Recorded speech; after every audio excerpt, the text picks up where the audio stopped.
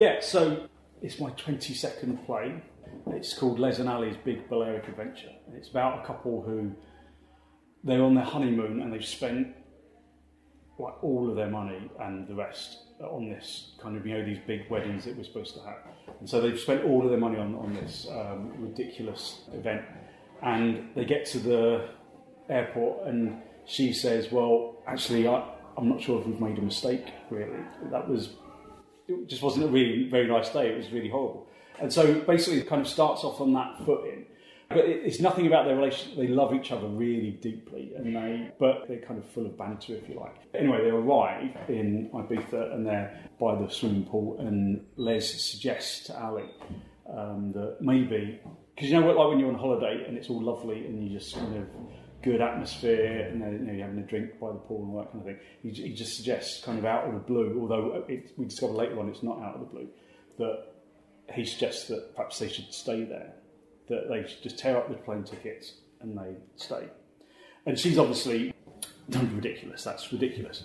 And so he kind of goes on this little journey of trying to convince her that maybe the UK is a horrible place to live now, for many reasons. And so it's kind of my State of the Nation play a little bit.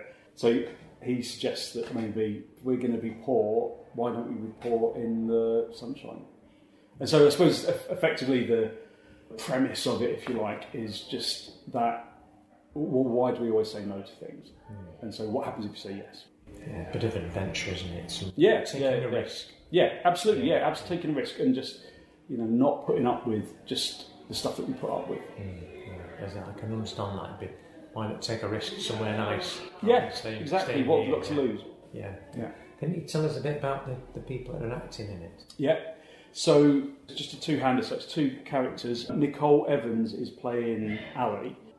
This is my fourth time working with Nicole. She's a really brilliant actor. She's just got great range and she's really good at comedy. She's got amazing comic timing.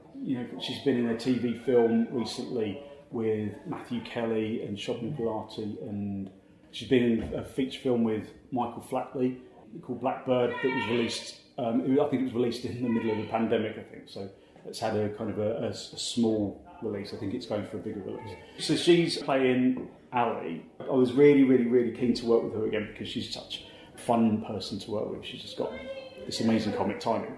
And the person who's playing Les is Darren Langford. And I think it's the third time perhaps I've worked with Darren. Darren is probably best known for, he was Spencer Gray in Hollyoaks for 3 years, I think, 10 years ago, I think. And so he's quite well known from doing that, but he does mainly theatre now because that's just where his passion is, really. Yeah, so Darren's a fantastic actor as well. And together, Nicole and Darren have worked together a few times. They did Patrick Marber's Closer a couple of years ago, which is a great play. I knew that they would have good rapport, and because it's a two-hander, that's exactly what you need for this. So, yeah, so that's the cast. Yeah. And as I say, it's here at the King's Arms, and what dates are they on? It's 12th, 13th and 14th of July at the King's Arms. And how much are the tickets? £10 or £8 concessions.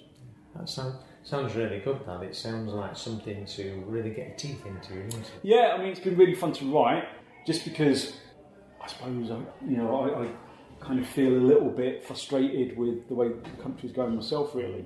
So it's kind of part State of the Nation play, but also where we did a rehearsed reading in the Talleyrand in Levenshulme at the beginning of January. And one of the things that hadn't really occurred to me that some of my friends said to me was that, that actually, it's kind of State of the Nation, but actually really it's a love letter to Ibiza. Because I don't know if you've ever been to Ibiza, but you kind of get there and it's just this amazing, it's not because of the clubs and all that kind of thing. I mean, that's the tiniest bit that's good about it, really. But it's just, there's something about the energy there, really. And just that sudden landing on an island where the world feels really okay. And so that's what I really embodied when I was writing it, I guess. So, so anyone who's been to Ibiza hopefully will get it. An escape from your troubles, isn't it? Yeah, absolutely, yeah. And that's very much what Les is doing. But I won't say too much about that. No, that's it. I think you've whetted everybody's appetite nicely there for that. Probably when you say you've worked 22 plays, then I presume that you've done the Fringe before, have you? Well, weirdly, no. No, I haven't actually, but I've put loads and loads and loads of my plays on the King's Arms. So I was one of the, not a founding member, but I was one of the early members of Studio Salford, which used to be, I don't know if you've heard of Studio Salford, but so Studio Salford, it was based here at the King's Arms. It started in about 2003, I think. And so I think I had my first play on here as part of 24/7 Theatre Festival in whatever year that started, probably 2004 or 5, I think. And so, yes, I had my first play on the 24/7, and then I joined as part of Media Medea, which is one of the in-house companies at Studio Salford. So yeah, most of my stuff has been on here. So yeah, I've done bits, I've done readings and things at the Fringe, but yeah, this will be the first.